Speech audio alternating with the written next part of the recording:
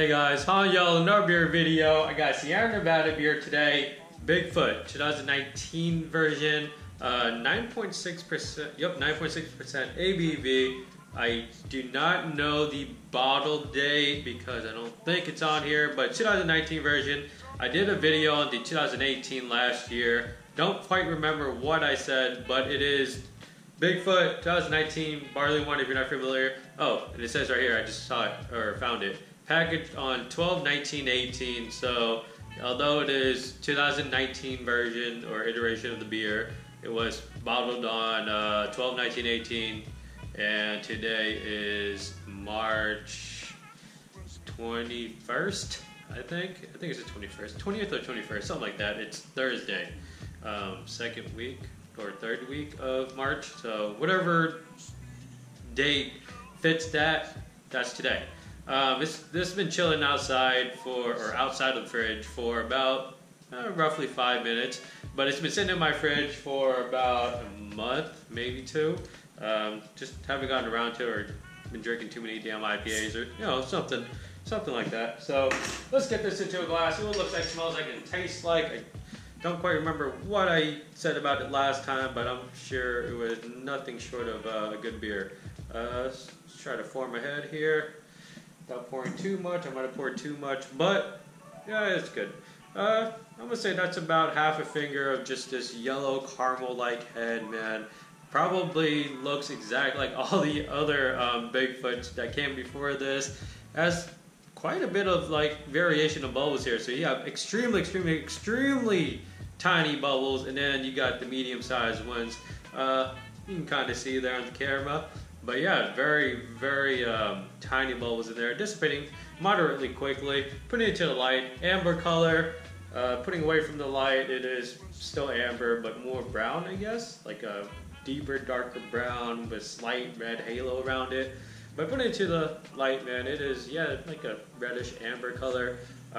Very clear, maybe slightly murky, orangey. Yeah, looks great. Let's get the aroma. Ooh. Citrus, grapefruit,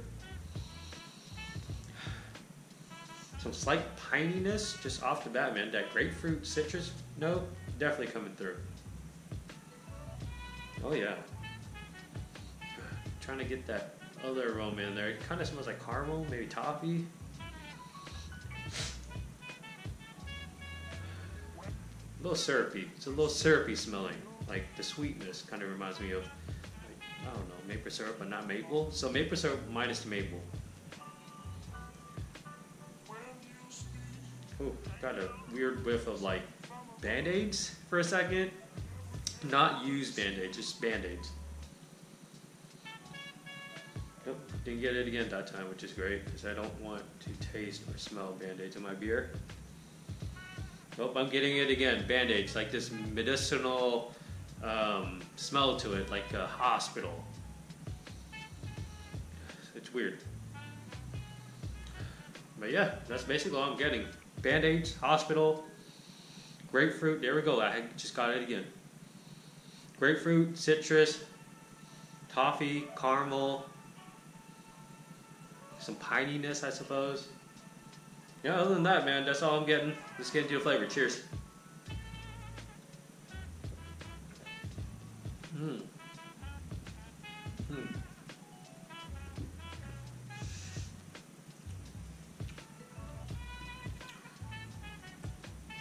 Okay, there's definitely hoppiness there on the finish. Very hop. I wouldn't say very. It's pretty damn hoppy on the finish. You get slight. Oh, okay.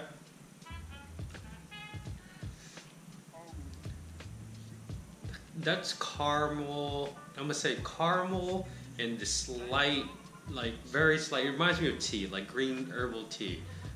Caramel and tea, or maybe a honey and tea. There we go, honey and tea was coming through on that very last bit of it, and it's still, the hoppiness is still laying around, but I got like honey tea for that split second. It was really nice, man.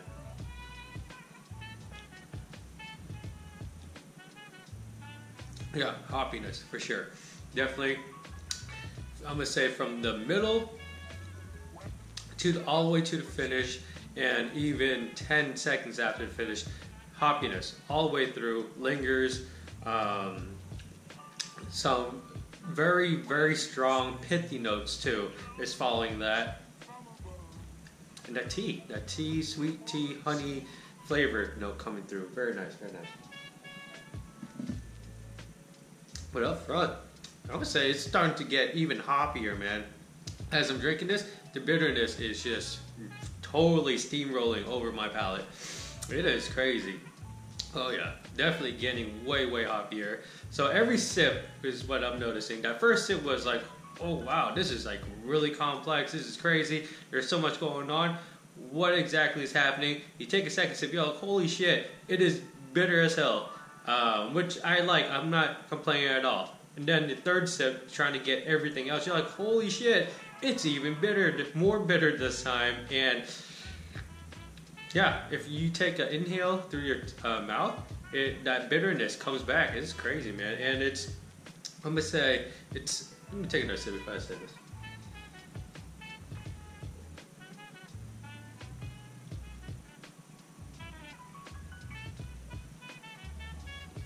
Okay, I take that back. That honey flavor, it definitely lingers around a little bit. I wouldn't say it's sticky, or like it leaves a very, very, very thin film in your mouth as you're swallowing. That's when I get that honey, at least. It leaves a very, very thin film, which carries on into that tea, honey tea flavor that I was talking about earlier. But that bitterness, man, it is just steamrolling the shit out of all these other flavors. Not in a bad way, or maybe in a bad way, I don't know. I kind of like it, but a little bit more of that honey sweetness or some kind of maltiness, sweetness just coming, you know, if that, or not coming through, if that came through a little bit stronger, I feel like it would better balance this beer, and it wouldn't just be like a huge ass bottle of bitterness. Not a huge ass bottle, it's only 12 ounces. A bottle of bitterness. I feel like this beer is complex. There's a lot going on. You get, like every sip is different because the bitterness kind of alters, it changes. Like I was mentioning, after the third sip, I'm like, holy shit, dude, this is extremely bitter. And then this last sip or two, it was just, okay, wow, that honey is coming through again, that tea's come in. Not a whole lot of citrus, but you definitely get pithiness from, I would say, orange peels and grapefruit, and just every sip is kind of different.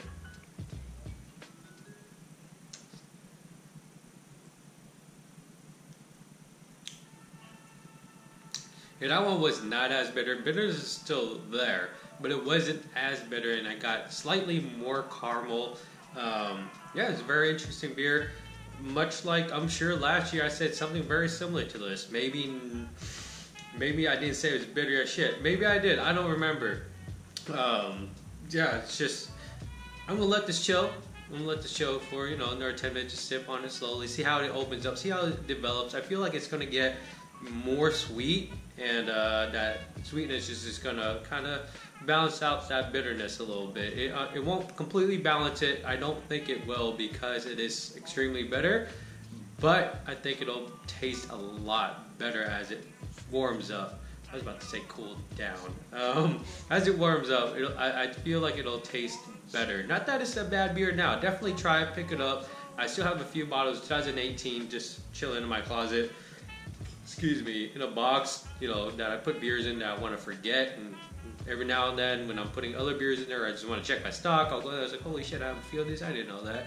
I'll either drink it or I won't. I don't know. But anyways, man, Sierra Nevada's Bigfoot Barleywine, 9.6% ABV. You guys like the video, give it a thumbs up, comments below, subscribe for more videos, and as always, dream big dreams and believe all things are possible. Thank you for watching. Cheers.